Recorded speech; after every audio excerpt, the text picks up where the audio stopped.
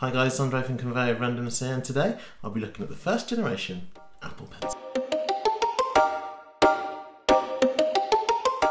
This is the Apple Pencil, introduced in November 2015 to accompany the first iPad Pro.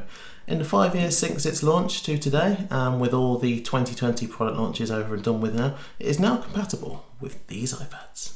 In the box you of course get the pencil, an extra writing tip and a female to female lightning adapter. So for £89 from Apple, what do you actually get for your money? From its tip all the way along its body, ending at the lightning connector protected by the magnetically attached cap that gives a satisfying snap noise. The Apple Pencil connects to the iPad by Bluetooth. It provides a low latency or lag of about 20 milliseconds, but if I'm honest with you, the latency is so small that you can hardly see or feel the delay. Its accurate detection of the angle you're writing at and the amount of pressure you're applying make it much better than the old adage of using your fingers on the screen to write or draw with. And its flexibility makes it the perfect tool for anything from taking quick notes to creative drawing, as well as those precise jobs that require precision and accuracy. And now with the scribble feature introduced in iPad OS 14, you're able to write in any type box and it translates your writing into text. With its ultra low power processor, you're going to get about 12 hours battery usage with the pencil. As you can see with the test, it took about 13 minutes for the pencil to charge from 90% to 100% via the iPad. Now this leads me on to two issues I have with the first generation Apple Pencil. Firstly, the way it charges. If you're charging its lithium ion battery via the female to female lightning adapter that you get in the box with the lightning to USB lead, then that's fine.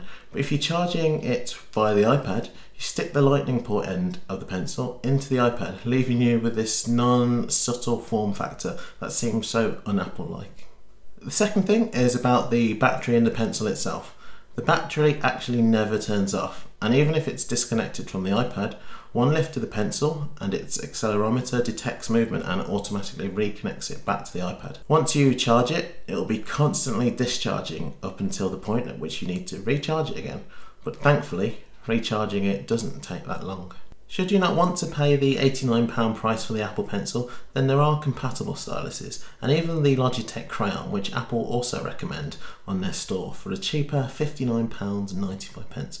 But as I like the aesthetic that comes with having and using the Apple Pencil on the iPad Pro, I'm always going to opt for the Apple one. The transition from Lightning to USB on the newest iPad Pros and the latest iPad Air meant that Apple have also had to adapt their Apple Pencil for the changing market, and in 2018 they introduced their second generation pencil, which added some new interaction features and thankfully removed my first issue and mostly reduced my second issue to a minimum on the battery by no longer charging via the power connector, but ingeniously by magnetically attaching to the iPad for automatic charging and pairing.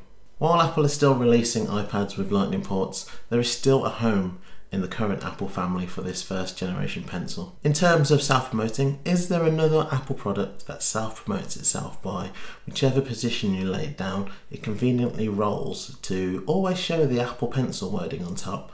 A nifty little use of its internal counterbalancing, but I like it. Is it worth £89? Probably not, but Apple wouldn't be Apple without putting a premium on it. And in return you're going to get a very satisfying writing experience, incorporated in a nicely crafted, sleek, high quality built, typically Apple-like pencil that you'll find hard to replicate with other electronic pencils, styluses or pens. The experience can be further bettered by installing a Paperlike screen to your iPad, making it feel like you're writing on a physical sheet of A4. But that doesn't take anything away from the enjoyment that you're going to get writing on an iPad without one. And being left-handed means I'm not going to smudge my writing. If you enjoyed this video, like and subscribe to the channel, it would be greatly appreciated, and press the bell icon to get notified every time I release a new video. Well, that's all from me today. I will see you on the next one. Bye! If you enjoyed this video, why don't you go and watch one of these two videos here before the time runs out? 3, 2, 1.